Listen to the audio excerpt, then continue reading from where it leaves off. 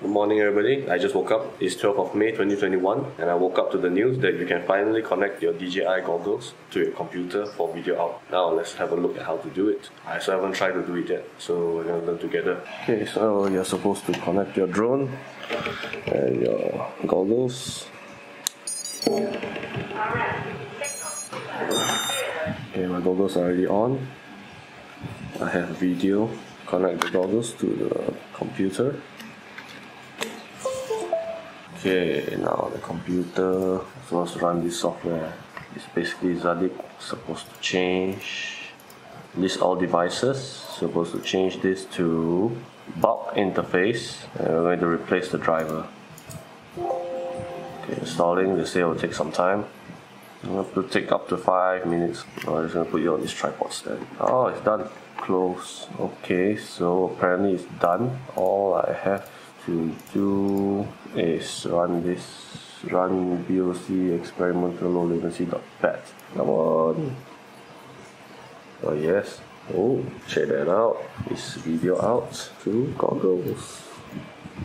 Oh yeah, low latency, man.